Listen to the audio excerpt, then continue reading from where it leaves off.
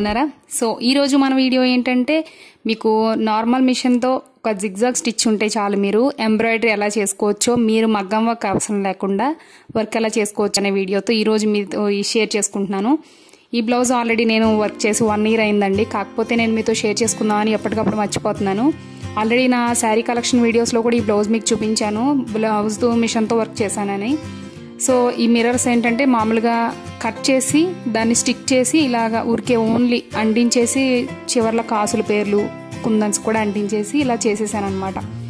Work ఏమీ లేదండి, కానీ చూడటానికి చాలా హెవీగా ఉంటుంది. ఇది వచ్చేసి ఈ లైన్స్ వచ్చేసి నేను మొత్తం మిషన్ తోటే కుట్టానండి.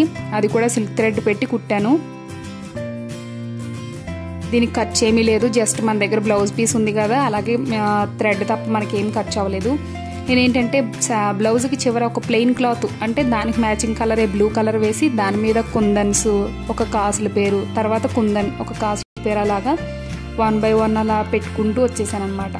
మీరు ఇది చూసినట్టయితే ఈ క్లాత్ కూడా వచ్చేసి నేను బిన్నీ సిల్క్ అంటారు కదండి, ఆ శారీ అనమాట. కొంచెం సిల్కీగా ఉంటుంది. కాటన్ అయితే మీకు ఇంకా పర్ఫెక్ట్గా వస్తుంది. మీకు కాటనే కాకుండా పట్టు అయినా చాలా బాగా వస్తుందండి వర్క్. అయితే చివర్లో నేను చూసారు కదా పైపింగ్ కూడా వేశాను, మిర్రర్ వేసాను, బ్లూ థ్రెడ్తో దానికి కాంబినేషన్ వేసాను అనమాట.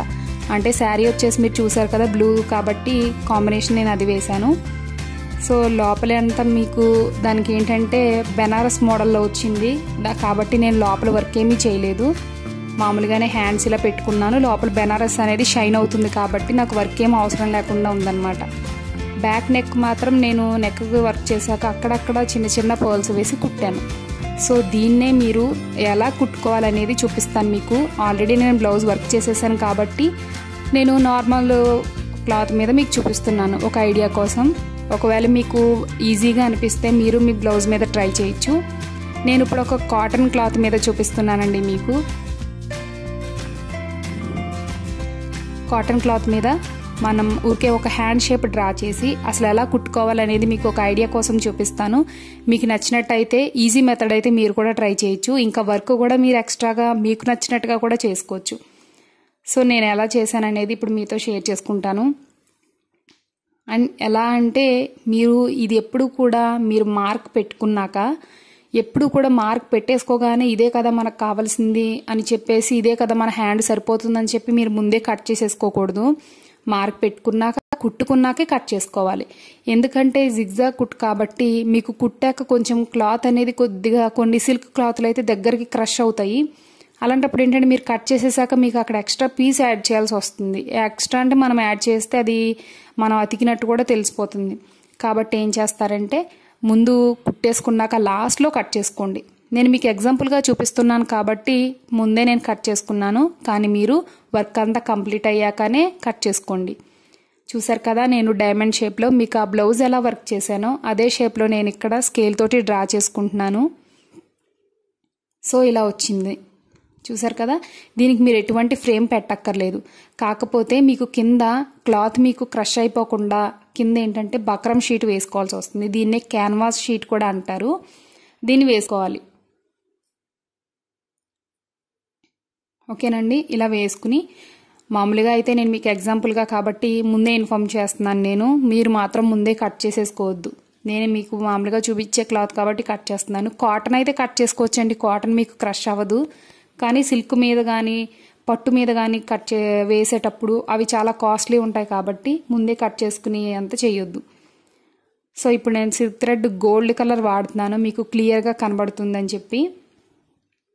చూసారు కదా పెడల్ వచ్చేసి నేను మామూలు పెడలే పెట్టాను. అంటే జిగ్జాగ్ కుట్ అని చెప్పి జిగ్జాగ్ పెడల్ పెట్టలేదు, నేను మామూలు ఫుట్టే ఉంచేశాను. ఇక్కడ చూసినట్టయితే నేను కుట్టుని ఎఫ్లో పెట్టుకున్నాను, అంటే జిగ్జాగ్ అనమాట. ఎఫ్లో పెట్టుకున్నాను. మీకు నార్మల్ మిషన్ ఉంటే కొంతమంది అది ఎలాగని అడుగుతారు కదా, నేను నెక్స్ట్ వీడియోలో నేను నార్మల్ మిషన్తో కూడా ఎంబ్రాయిడరీ ఇలాంటి ఎంబ్రాయిడరీ ఎలా చేసుకోవచ్చు అనేది కూడా మీతో షేర్ చేసుకుంటాను. ఇక్కడ చూసినట్టయితే నేను సిల్క్ థ్రెడ్ గోల్డ్ కలర్ పెట్టాను. లోపల మాత్రం కింద బాబిన్ దగ్గర అయితే నేను మామూలు మనం బట్టలు కుట్టుకునే థ్రెడ్ పెట్టేశాను అనమాట. చూసారు కదా. ఇప్పుడు దీన్ని మీకు ఎలా కుట్టాలి అనేది చూపిస్తాను నేను.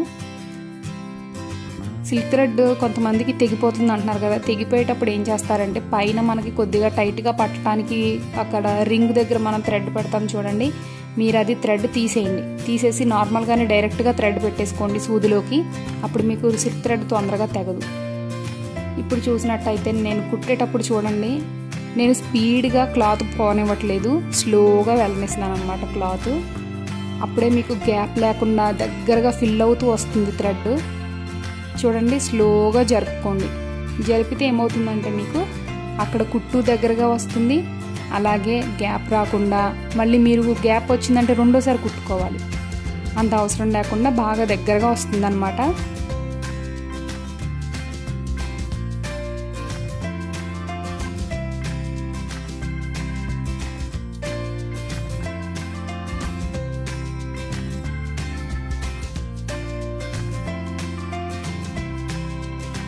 చూసారు కదా, అసలు ఫినిషింగ్ మాత్రం మీరు ఎక్స్పెక్ట్ చేసిన ఇంకా బెటర్గా వస్తుందన్నమాట. అంటే నేను ఇప్పుడు చాలా క్లియర్గా కుట్టాను.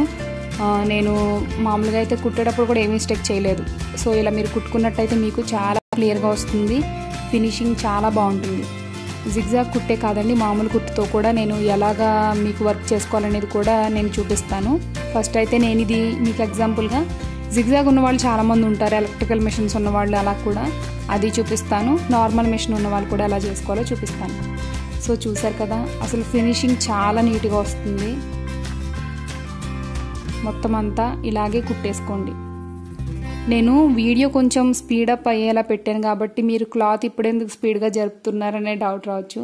నేను వీడియో కొంచెం స్పీడ్గా వెళ్ళేలా పెట్టాను కాబట్టి క్లాత్ స్పీడ్గా వెళ్తున్నట్టు ఉంటుంది, కానీ నేను చాలా నార్మల్ స్పీడ్ తోటే కుట్టానండి.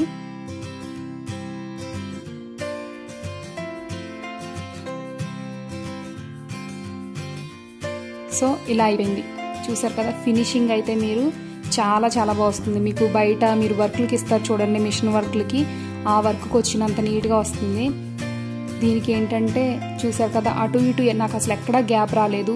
ఇలా ఇదే విధంగా ఇటు కూడా అంటే డైమండ్ షేప్లో కూడా ఇంకొక లైన్స్ ఉన్నాయి కదా దీనికి అడ్డంగా, అవి కూడా కుట్టేసుకోవటమే. మీరు ఈ వర్క్ మీరు ఒక్కసారి ప్రాక్టీస్ చేశారంటే బయట ఎంబ్రాయిడరీకి ఇచ్చి థౌజండ్స్ వేస్ట్ చెయ్యక్కర్లేదు. నాకు తెలిసి నేనైతే బయట ఇవ్వడానికి ప్రిఫర్ చేయను. నెక్స్ట్ వీడియోస్లో నేను ఇంకా బ్లౌజ్ వర్క్లు కూడా చాలా చూపిస్తాను. అసలు బయట మనం ₹1 కూడా వేస్ట్ చేయక్కర్లేకుండా మనకి టైంపాస్ అవుతుంది. అలాగే వీడియో చూడగానే మీరు ట్రై చేయండి, ఎందుకంటే టైంపాస్ అవటమే కాకుండా మీకు కూడా ఏదో ఒక కొత్త క్రియేటివ్గా క్రియేట్ చేసినట్టు కూడా అనిపిస్తుంది కదా. ఎవరి దగ్గరైనా కూడా చాలా బాగా చేసామంటే ఆ థ్రిల్ వేరేగా ఉంటుంది, ఎవరైనా మనల్ని కొంచెం కాంప్లిమెంట్ ఇస్తే. కాబట్టి మీరు కూడా ఫ్రీ టైంలో ట్రై చేయండి. చూసారు కదా, నేను అడ్డంగా కూడా కుట్టేసుకుంటున్నాను. మీరు లైన్స్ ఇంకా దగ్గరగా కూడా పెట్టుకోవచ్చు, వేరే షేప్లో కూడా పెట్టుకోవచ్చు మీరు అవసరమైతే. చూడండి ఫినిషింగ్ అసలు ఎంత బాగా వచ్చిందో. లైన్ టు లైన్, ఒక లైన్ మీద నుంచి ఇంకొక లైన్ వెళ్ళినా సరే నాకు ఎక్కడ మిస్టేక్ రాలేదు, చాలా బాగా వచ్చింది. సిల్క్ క్లాత్ అయితే బక్రం షీట్ వేసుకున్నాక ఏం చేయాలంటే, ఇప్పుడు కూడా నేను ఈ బక్రం షీట్ వేసాక నార్మల్గానే ఇది కంప్లీట్ అయ్యాక మీరు లైనింగ్ వేసే కుట్టుకోవాలి, లైనింగ్ లేకుండా మాత్రం కుట్టకూడదు. ప్రస్తుతానికి మనం వర్క్ చేసుకోవడానికి మాత్రమే క్యాన్వాస్ షీట్ వేసాము. క్యాన్వాస్ షీట్ కింద తర్వాత కంప్లీట్ అయ్యాక మీరు లైనింగ్ వేయాల్సి ఉంటుంది. సో కంప్లీట్ అయిపోయింది. వెనకాల చూసారు కదా, వెనకాల మీకు పెట్టిన థ్రెడ్ కనపడదు. నేను యాక్చువల్గా నేను గ్రీన్ కలర్ పెట్టాను కానీ గ్రీన్ కనపడలేదు, మొత్తం గోల్డే వచ్చింది బ్యాక్ సైడ్ కూడా. ఎప్పుడు మీరు సిల్క్ థ్రెడ్కి వర్క్ చేసేటప్పుడు ఇలా మొత్తం ఇలా మిషన్ కుట్టేశాక అప్పుడు కట్ చేసుకోండి, మీకు షేప్ తేడా రాదు. అలాగే కొంచెం గ్యాప్ ఉండే కట్ చేసుకోండి, గ్యాప్ నుంచి. నేనేంటంటే హ్యాండ్ షేప్లోనే ఊరికే మీకు చూపించాను ఎగ్జాంపుల్గా. మీరు బ్యాక్ సైడ్ నెక్ కూడా ఇలా వేసేసుకోవచ్చు అనమాట. మధ్యలో గ్యాప్స్ వచ్చాయి కదా, దానికి కుందన్స్ కానీ లేకపోతే చిన్న చిన్న ముత్యాలు కానీ బీడ్స్ కానీ మీకు ఏ మోడల్ కావాలంటే ఆ మోడల్ కూడా మీరు వర్క్ చేసుకోవచ్చు. సో చూసారు కదా, హ్యాండ్ ఇలా వస్తుంది. మనం బయట పెట్టి బయట తీసుకెళ్ళి ఇంత వేస్ట్ చేసే బదులు నాకైతే తెలిసి ఇది చాలా ఈజీ. మీరు కాంబినేషన్ వేసుకోండి, ఈ చివర్లో మీరు ప్లెయిన్గా వదిలేయొద్దు. మీరు శారీకి ఏ కలర్ కాంబినేషన్ ఉంటే ఆ కలర్ పైపింగ్ వేసుకోండి, లేకపోతే ఏదైనా ప్లెయిన్ క్లాత్ వేసుకోండి. సో ఇది నేను ఇలాగే చేశాను. చూసారు కదా, దీనికి కూడా ఎంత క్లియర్గా వచ్చిందో. మధ్యలో బెనారస్ ఉండటం వల్ల నాకు షైన్ అవుతుంది కాబట్టి నేను గ్యాప్ ఏమి ఉంచలేదు. చూసారు కదా, నేను క్యాన్వాస్ షీట్ వేసినా సరే లోపల లైనింగ్ వేసి కుట్టుకున్నాను. అందుకే ఫినిషింగ్ చాలా నీట్గా వస్తుంది, మనకి దారాలు ఏమీ కనబడవు కూడా. బ్యాక్ సైడ్ ఏమో నేను చిన్న చిన్న ముత్యాలు వేసాను. ఈ చివర్లో కూడా చూసాగా మొత్తం అంతా లైనింగ్ వేసాను కాబట్టి నీట్గా ఉంది ఫినిషింగ్ అంతా. తర్వాత ఈ చివర్ని మీరు చూసినట్టయితే వర్క్ కనబడుతుంది కానీ అక్కడ ఏమీ లేదండి. మెటీరియల్ మీరు గమనించండి, కుందన్ ఉంది, కాసుల పేరు ఉంది, అంతే, ఇంకేమీ లేదు. ప్లెయిన్ క్లాత్ కాబట్టి. ఈ మిర్రర్స్ కూడా ఏం చేశానంటే కట్ చేశాను, రౌండ్ మిర్రర్ని కట్ చేసి ఇలా కుట్టాను అనమాట. ఈ వర్క్ కూడా ఇంకో నెక్స్ట్ వీడియోలో నేను మీకు చూపిస్తాను, ఎక్స్ప్లెయిన్ చేస్తాను అసలు ఎలా చేశాను. కాసుల పేరు వేశాను, కుందన్స్ వేశాను, అక్కడక్కడ ముత్యాలు వేశాను. బ్లౌజ్ అయితే అయిపోయింది సింపుల్గా. నేను ఒక్క రోజులో కుట్టేసుకున్నానండి ఈ బ్లౌజ్ అంతా. సో మనీ సేవ్ అవుతుంది. అలాగే నా వీడియోస్లో మ్యాక్సిమం నేను ఎప్పుడు మనీ సేవ్ చేసే వీడియోస్ చేస్తూ ఉంటాను, ఎందుకంటే నేను ఎక్కువ ఖర్చు పెట్టను కాబట్టి. సో హోప్ మీ అందరికీ వీడియో యూస్ఫుల్ అవుతుంది. అలాగే ఎవరైనా ట్రై చేసినా నాకు ఇన్స్టాలో షేర్ చేసుకోవడం మర్చిపోకండి. నెక్స్ట్ వీడియోలో మళ్ళీ మీట్ అవుతాను. Bye bye.